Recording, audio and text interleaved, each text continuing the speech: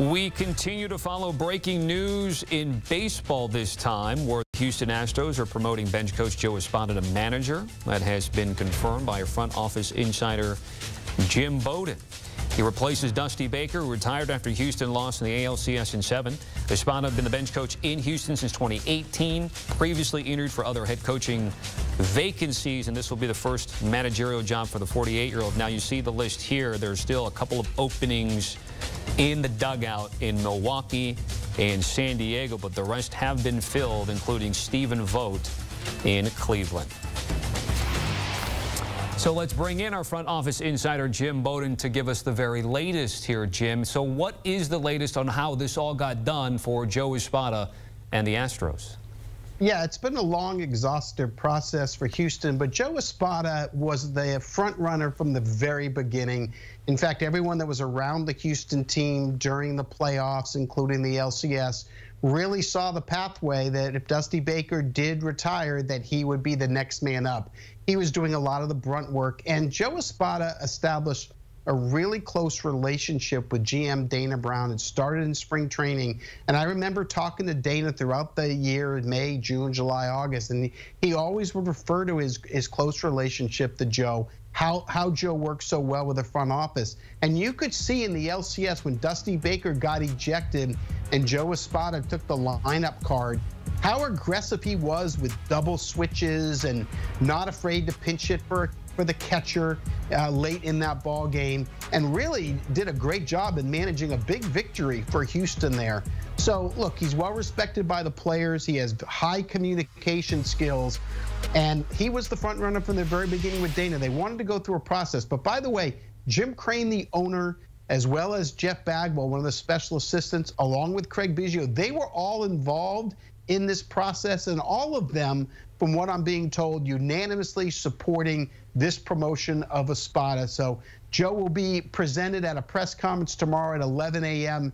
Houston time, 12 o'clock Eastern time tomorrow. And I personally, Tommy, I think it's a great hire. Also, I want to mention to you, because you mentioned the opening in San Diego, that also could be filled as early as tomorrow.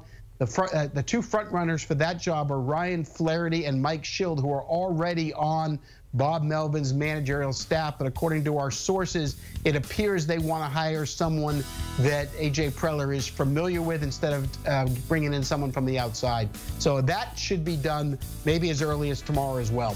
Thank you, Jim, for reading my mind with some of my follow-ups, and you beat me to the punch, giving us the very latest on what's happening there in San Diego.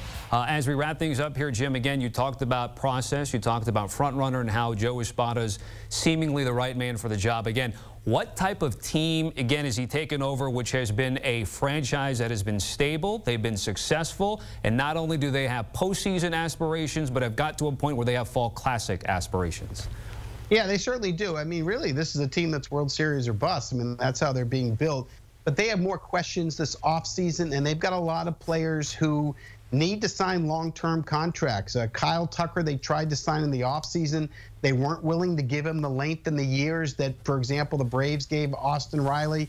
That's a contract they would like to address. They also have Alex Bregman, the third baseman, another contract they need to deal with this offseason. But they're a team that's built to be perennial contenders.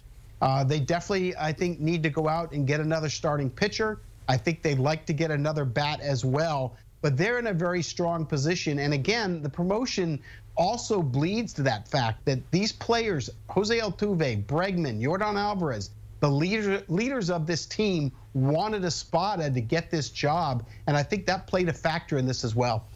And they don't have to look far. They just got to go to Arlington to look at the champs for some more motivation, not only in their division, but, of course, en route to the pennant and the World Series. Thank you, Jim. We take a look at the odds to win the 2024 World Series at FanDuel. The Astros are tied for the third shortest odds with the champs at plus 850. The only two teams that have shorter odds are the Dodgers at 7-1 and the Braves at 6-1.